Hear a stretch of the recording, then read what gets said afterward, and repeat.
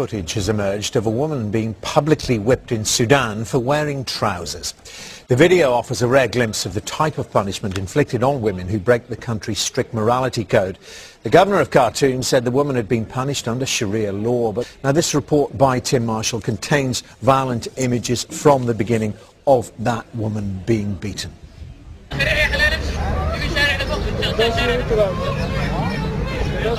A frequent occurrence, very rarely. Sudan's president is Omar Bashir, who's wanted for alleged war crimes. He took power in a coup in 1989. 2 years later, he extended Sharia laws. They are enforced by his puritanical public order police. They seek out what are known as trouser girls. Despite claims of morality, they have a reputation for dishonesty.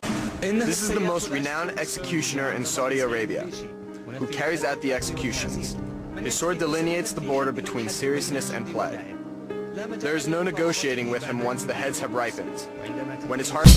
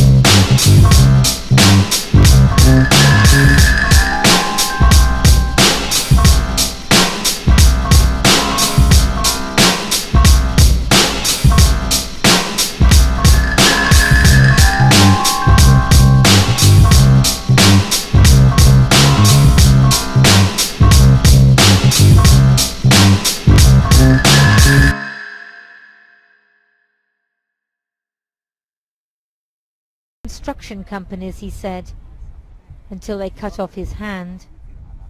His alleged crime? Stealing a motorbike. On his remaining wrist he carries a little bag of antibiotics and bandages. You see, before, my whole arm was this thick, but the doctors had to cut in and remove flesh because it was infected. That's why it's so thin here. You can see my bones. All the flesh is gone. It hurts, and I feel as if my bones are coming out. Then his friend appeared. Vous avez beaucoup de douleur? Another of the 20 or so men who lost a hand, or a hand and foot, amputated under the harsh Sharia punishments the jihadis introduced in Gao. Neither man knows how he'll support his family now. They were amputated here, at the stadium where the people of Gao watched basketball matches, until the men of Mujao, the movement for jihad and unity, which ruled the town for 9 months, turned it into a punishment ground. The sand has turned black. Local men told me this is where jihadis ground cigarettes into the earth and flogged smokers, just outside the mayor's office, which they used as an Islamic court. Inside one of the buildings, the floor was littered with documents outlining Sharia statutes and rules. People showed me the jackets worn by the Islamic police, who were supposed to catch serious criminals.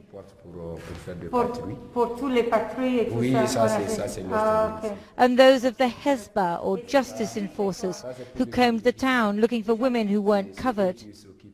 When people were arrested, they were brought to this small room, dozens of them, and it was here they were tied and flogged. I've just picked up this file on the floor.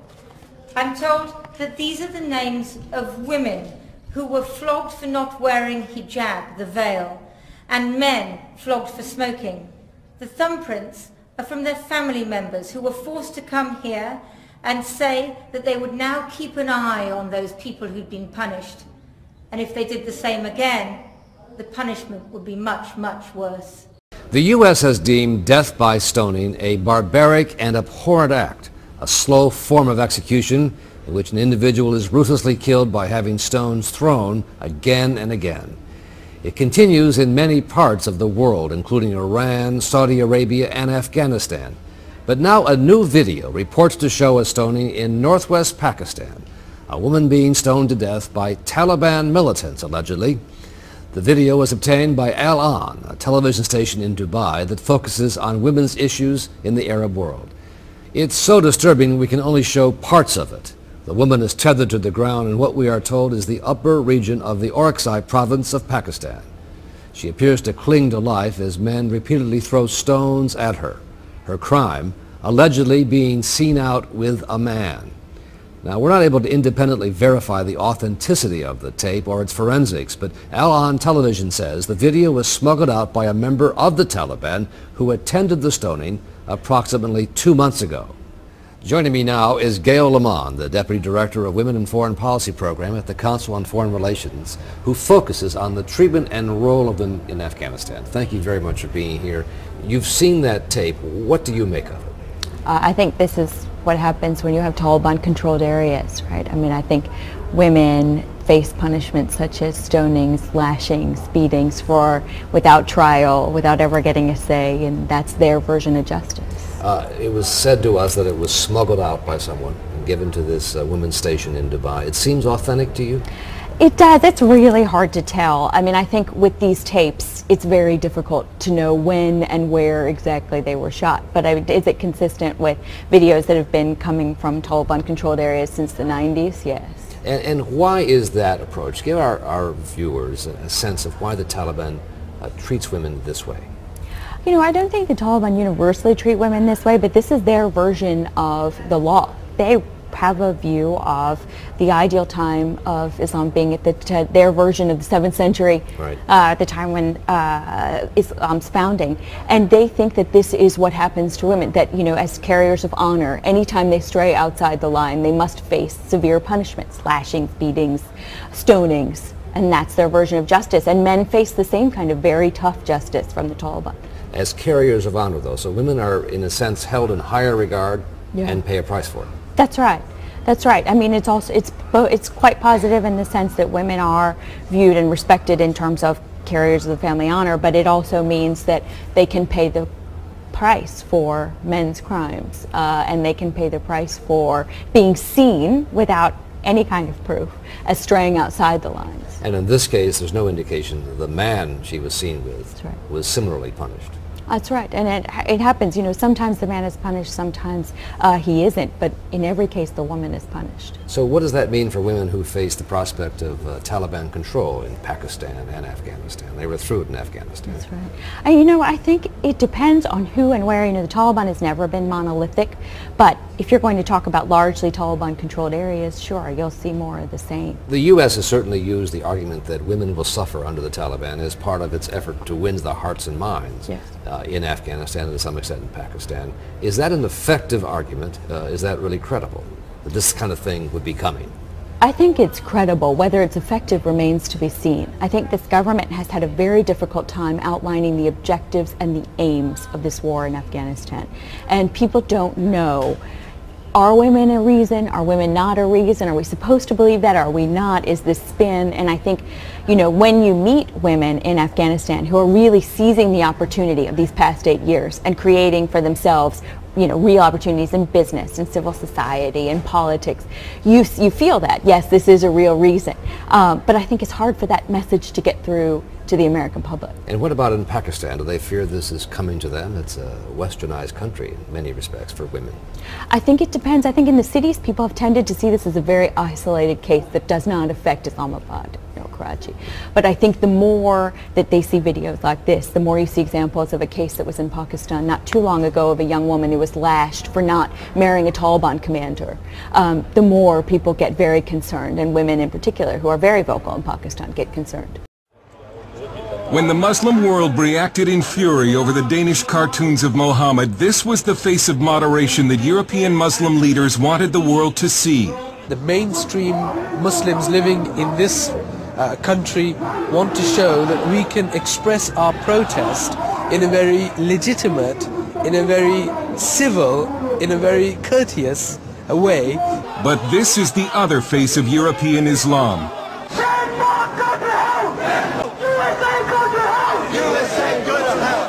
This is footage of the demonstration outside the Danish embassy in London, provided to CBN News by the NIFA Foundation, an anti-terrorism group. What you can't see in this video is that one of the demonstrators is dressed as a suicide bomber. Even moderate British Muslims were outraged that no one was arrested, even though British law forbids incitement to murder. But it follows a pattern of extraordinary and some would say dangerous tolerance of Muslim radicals. And if you do not pull your troops out, you will get bloodshed on the streets of London. Again, no one was arrested, and moderate Muslims tried to keep the media from publicizing what for them has become a public relations nightmare. Yeah, that's disgusting. I mean, it doesn't serve any purpose. These guys don't represent me. They probably don't represent most Muslims in this country, and they do a disservice not only to, living here in the UK, but they do a major disservice to Muslims. They may not represent the views of most British Muslims, but polls do suggest the Muslim middle is radicalizing. A recent survey shows that 40% of British Muslims want Islamic Sharia law in the United Kingdom. Sharia imposes punishments like amputations and stonings. And in a separate poll, nearly 1/3 of Muslims agreed with the statement that Western society is decadent and immoral, and that Muslims should seek to bring it to an end. Critics say that European political correctness and multiculturalism, which were supposed to embrace Muslim radicals and somehow westernize them, have seriously backfired. And now Western Europe seems paralyzed by the political correctness that grips the government and the media. One of the biggest fears for a lot of commentators, whether they're terrorist commentators or commentators on the Middle East, is if they actually address this whole issue of Islam and start to question it, what they fear is being labelled as an Islamophobe. There's a real reluctance to offend the ethnic communities of any sort, let alone the Muslim community. And there seems to be a lack of political will to stop Muslim radicals bent on conquest. So we can invade their country and take their wives and war booty. Allahu Akbar! The Dutch parliament has tried to strike a blow against radical Islam by voting to ban the burqa and veils. But that exposes unveiled women to being raped by Muslim men as punishment. There is reported to be a growing rape epidemic of unveiled women in Europe. In London, Shadow Homeland Security Director Patrick Mercer of the Conservative Party says Britain remains in denial and thinks it is protected by what he calls pointless legislation. But you have to ask yourself, what is a piece of paper going to do to an Islamist fundamentalist, or any other form of fundamentalist terrorist for that matter, and its suicide bombers? Are you going to be able to hold this up in front of them and say, don't blow yourselves up, otherwise we'll get really cross?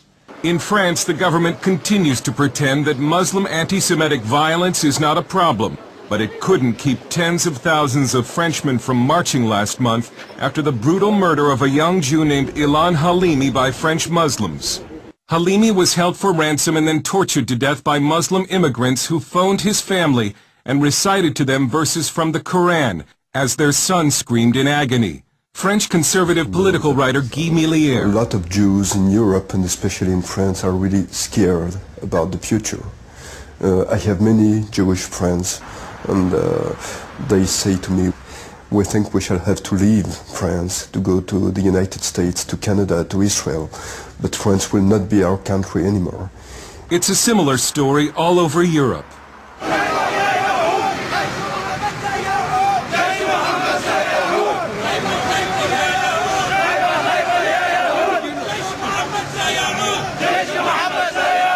And in the wake of the cartoon protest, a worldwide group of intellectuals recently signed a declaration that states, after having overcome fascism, Nazism, and Stalinism, the world now faces a new global threat, Islamism. It is not a clash of civilizations nor an antagonism of West and East that we are witnessing, but a global struggle that confronts democrats and theocrats. And Europe's problem with radical Muslims is our problem too. Hello and welcome to Jack Van Impe Presents. You know, friends, Sharia law is something we've been dealing with for several weeks now, and such an important subject.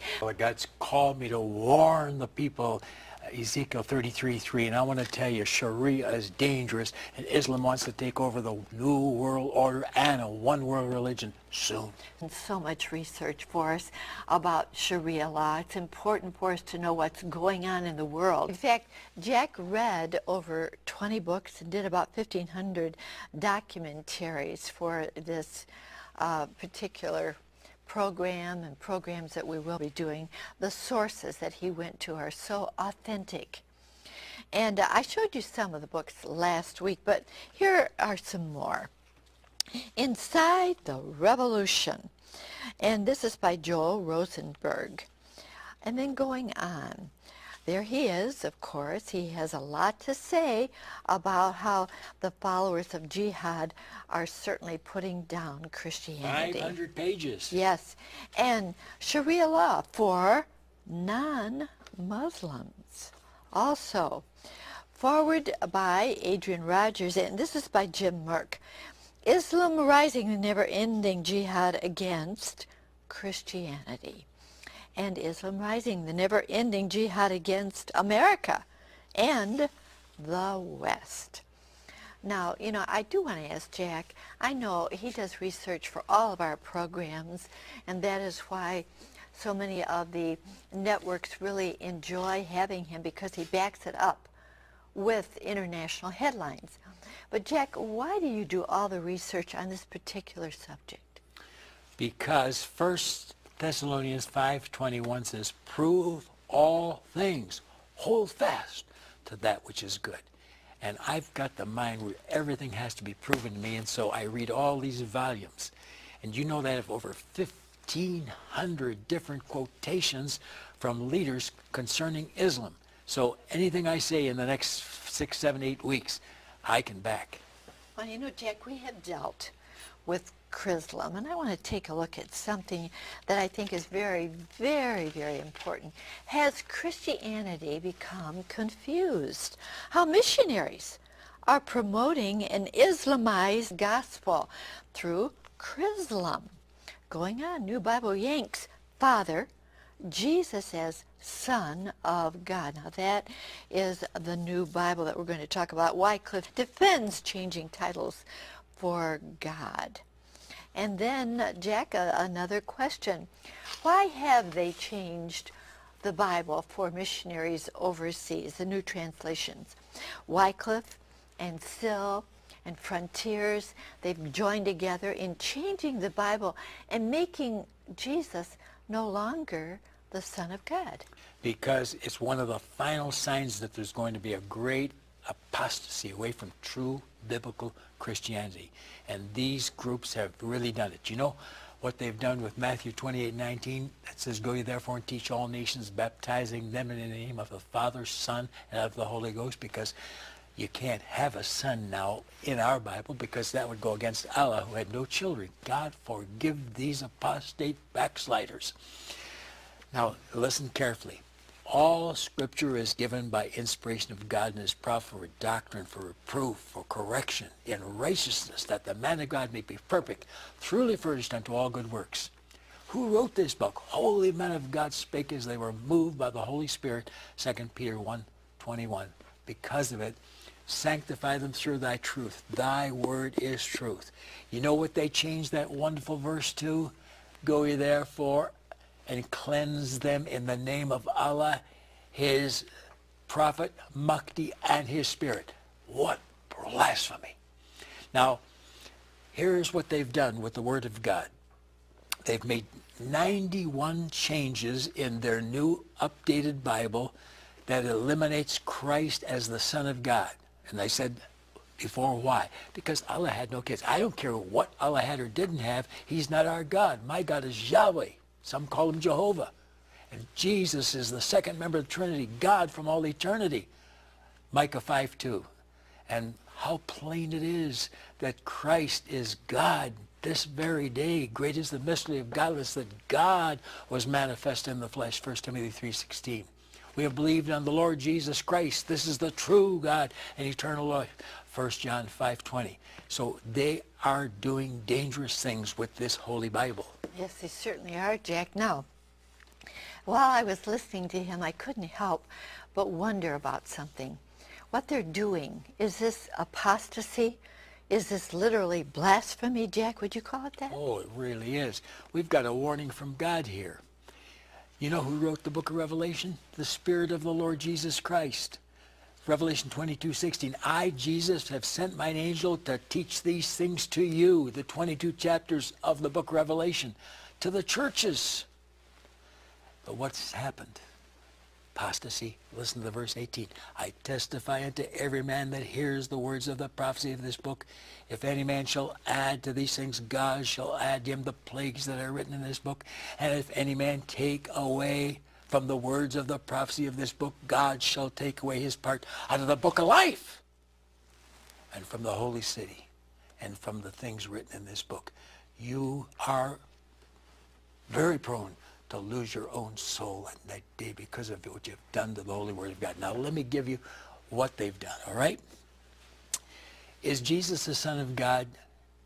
As mentioned 91 times, Christianity is built on that foundation. In Matthew 16, beginning with verse 13, Jesus is talking. He says, whom do men say that I am? And they said, some say you're Elias and a prophet. He said, but Peter, who do you say I am? And the apostle Peter said, thou art Christ, the Son of the living God. And Jesus said, flesh and blood has not revealed this unto you, Peter, but my Father which is in heaven. And I say unto you, Peter, that on this rock, your statement about me being the Christ, the Son of God, I'll build my church, and the gates of hell shall not prevail against it. But the gates of hell are trying through these guys that have given over to Islam. And someone said, boy, Wycliffe dislikes you. They're angry. Praise the Lord. Get right with God and get your Bible back where it belongs. Then you won't have to hate me. But I'm going to speak up for Jesus. I'm to endeavor to keep the faith. Jude verse 3. And I'm going to do it. I'll pay any price to do it. Now, is he the Son of God? God so loved the world, he gave his only begotten Son, that whosoever believeth him should not perish, but have everlasting life. John 3:16. John 3:36. He that believeth on the Son has everlasting life. He that believeth not on the Son shall not see life, but the wrath of God abides on him. And that's not only here, but for eternity. John 20, verses 30 and 31. Many other signs truly did Jesus in the presence of his disciples, which are not written in this book, but these are written that you might believe that Jesus Christ is the Son of God, and by believing that he's the Son of God, you may have life through his name. In Romans 8:32, it talks about God sending forth his Son. Why? To die for our sins. So it says, God spared not his Son on Calvary's cross. He made sure that he said that he was his Son. Now listen to this one. This is Hebrews 1:8. Oh, this is rich. The Father, speaking to his Son, said, thy throne, O God, is forever and ever. The Father not only calls his Son God, but he says, you're going to reign on the throne when Matthew 6:10 is accomplished. Thy kingdom come, thy will be done on earth as it is in heaven. Listen to 1 John 5:11 to 13. And this is the record that God hath given to us eternal life, and this life is in his Son. He that has the Son has life. He that does not have the Son does not have the life. These things have I written unto you that believe on the name of the Son of God, that you may know, not hope so, guess so, think so, know that you have eternal life. Why? Believing on the Son. Now, here's a book on Chrislam, all right? I looked through it a minute ago. 95 of the greatest Christian theologians have put this masterpiece together, how missionaries are promoting an Islamized gospel, and that, of course, is Wycliffe, Frontier, and Sill. Now, this is the Quran, page 181. The Quran anathematizes, curses, and damns anyone daring to say that Jesus is the Son of God, guaranteeing if they do, they will go to hell. Now, you don't believe that's in the Quran 8 times. Chapter 4, verse 165, chapter 5, verse 18, chapter 6, 101, chapter 9, verse 30, chapter 17, verse 111, chapter 19, verse 35, and verses 88 to 92, and chapter 23, verse 91. You go to hell if you believe that he's a son. Now, wait a minute. Let's take God's holy word. He is Antichrist, who denies the Father and Son relationship. Which book are you going to believe, the Quran or the Word of God? Amen. Thank you for Jesus. Oh, Jack, that was tremendous, wasn't it? He gave us the whole gospel. The whole gospel is centered around our wonderful Lord and Savior, Jesus Christ. Now, last week he said that he was going to be discussing how Rick Warren has tried to show the similarities. How about that one, Jack? You want to elaborate a little bit on it?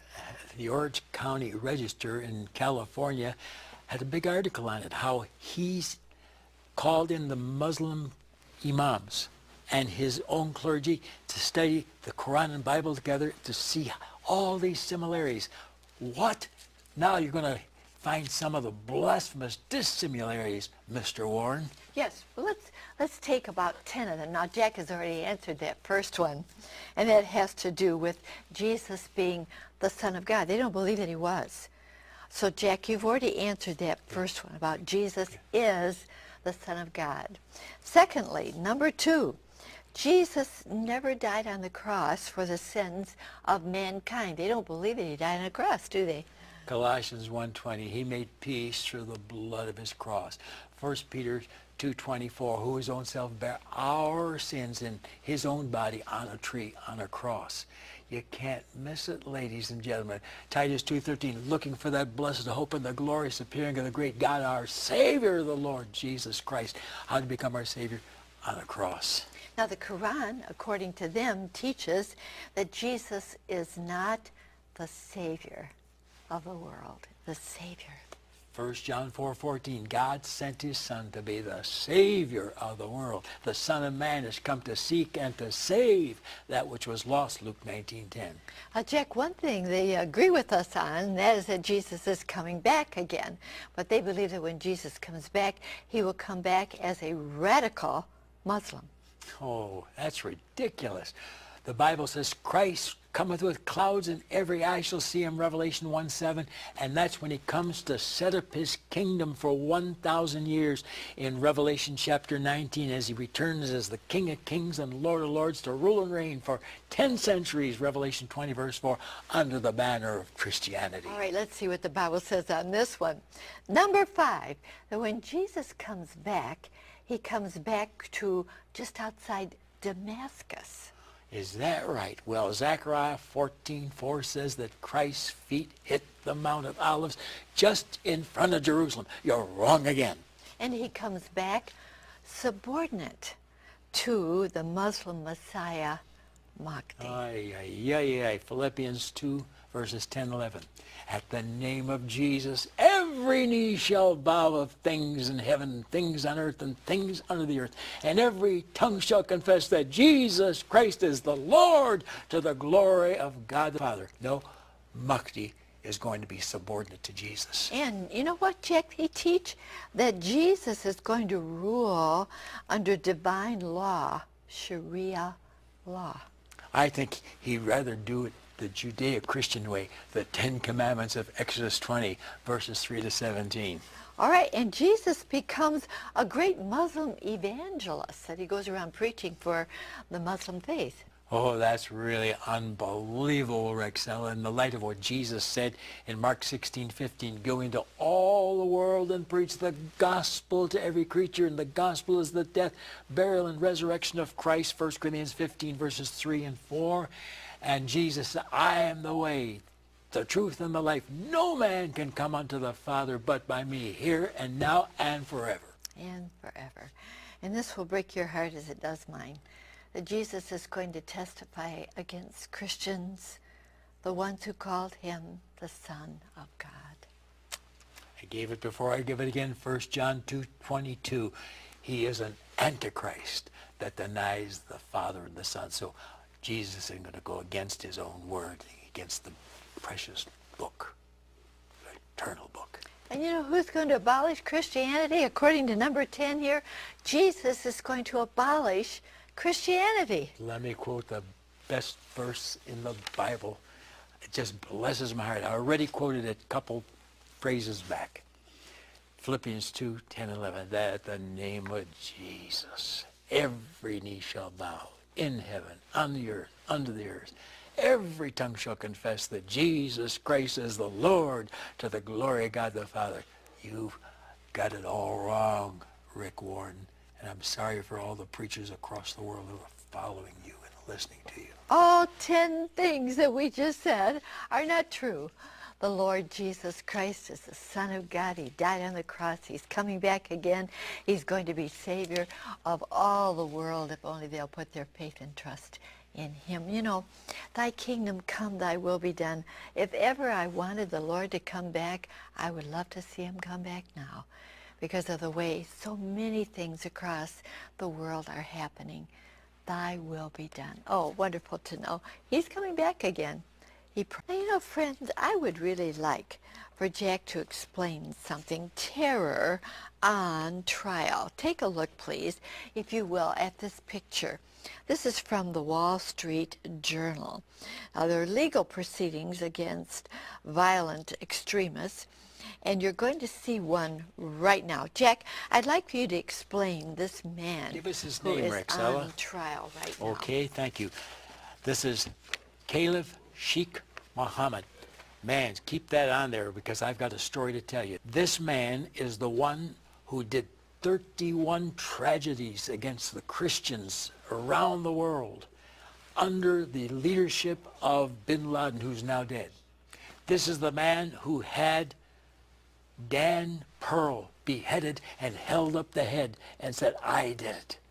This is the man that was the mastermind of 9/11.